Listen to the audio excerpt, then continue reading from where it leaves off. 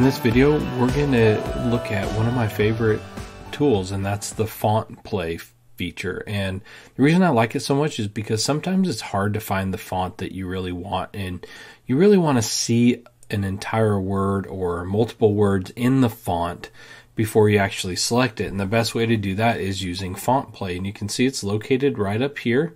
And all I need to do is click on it, and it's going to bring up this dialog box. And there's a number of things that you can do from inside of here. First thing is, what type of font? Do you want it to be an embroidery font or a true type font? And this will depend on what it gives you available here. Right now, these are all the fonts that come with the software for embroidery, but if I want true type fonts, I can click on that, and now it's going to show me any true type font that I actually have loaded on my computer. This is not a part of the software. These are ones that are loaded in your computer that would show up in things like Microsoft Word if you use that program. Those are the types of fonts that you get here. They're vector art fonts. And so let's go back to this embroidery right here. When you're using the embroidery fonts, you can select if you want it to be an outline font, small font, block font, script, run, handwritten, or applique, or all fonts. And that's the same thing if you're using the text tool. You have the option to filter by that. And the other thing that we have here is your settings here. And this is where the text will use default or letters, and this is the way that it views things here. So we need to get something in here first to kind of show you. So we have, if I click on one, it's going to show you all the letters because I have letters chosen here. Default is basically this sentence: the quick brown fox jumps over the lazy dog. And that's just a good little thing if you want to just kind of scroll through.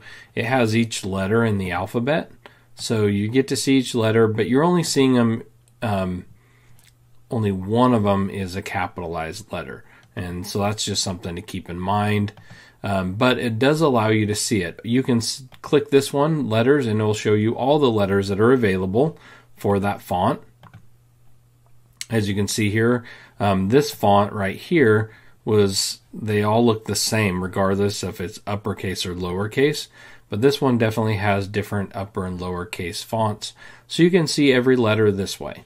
The way that I like to use it is I know what word I'm going to put in, so I choose this custom, and I just type in the word, like Floriani FTC-U software, and then I hit OK. And now it's going to display that word. Whenever I click on a font, it's going to show me what it will look like in that font, those words, as you can see here.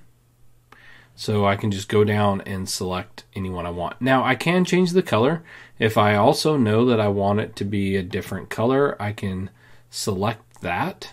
I can choose the thread chart, and then I can choose the very specific color that I want and import that, and now it's displaying it in that color.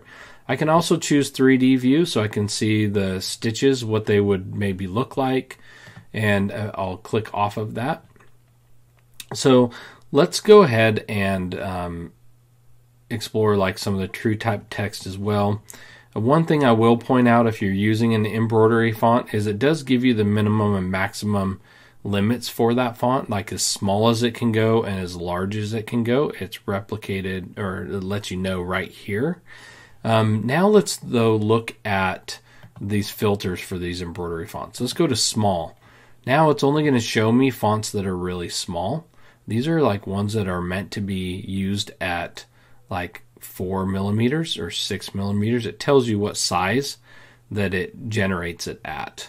So these are all the very small, minute lettering options that you have in the software. If I come over here and I choose script, it's only going to bring up the script embroidery fonts that are available, that it's marked as that. There might be more than what you see on this list. Just keep that in mind. Run stitch fonts.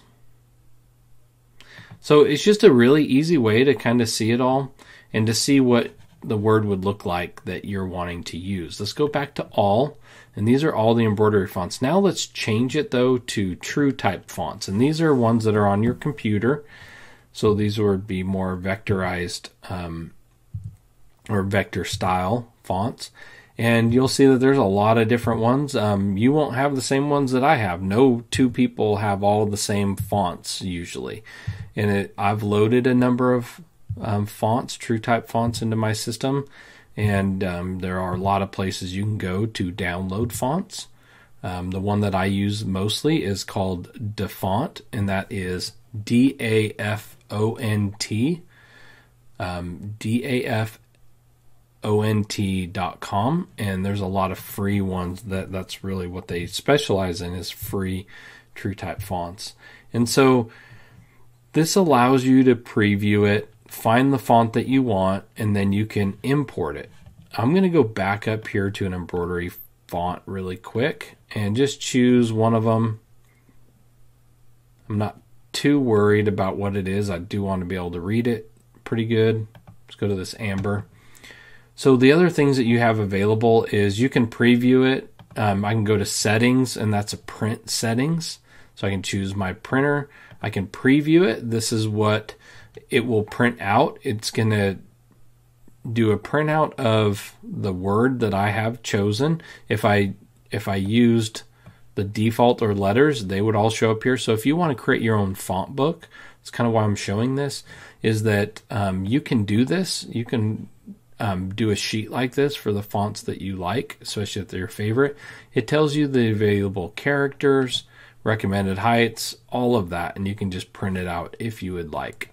So I wanted to make sure I showed you those settings as well. But this is what I want, is this word Floriani FTC-U software. I've gone through all of the different features and how you can select fonts and what each of them does. So now the next thing to do is just to bring it in. So all I need to do is hit import, and it's going to bring that right into the software. And if I click on this tab in my sequence view, you'll see that because I'm working with the embroidery, that it's brought it in as embroidery, like as a lettering that I can adjust from inside of here. So it's just like I started right in the text tool. So now I can edit it just any of the ways that you can a regular font, because that's all that this is a regular font. So let's go right back into it really quick, and let's choose, let's type that in again. It doesn't remember the last thing that you typed in, which is okay. And I'm just going to do FTCU software this time. And I'm going to hit OK and go to true type text. And I'm going to select one of them. Let's do this one right here. And I'm going to hit import. So I want you to see that when you import the true type font, you can see I'm in 3D view. It does not convert this to embroidery, which I like. I like the fact that it doesn't convert it to embroidery, because I like to do that myself. But I can break it up and take it out of text mode if I wanted to. But I just wanted to show you the difference between loading a true type text or an embroidery font that comes with the system. So that's how you work with FontPlay. It's really fun. It really helps you to kind of visualize what the words will look like with the specific words you have. That's something you can't do with just the regular text tool in the properties box. So I hope that you will utilize it. It's a really great feature of the software, and we'll see you in the next video.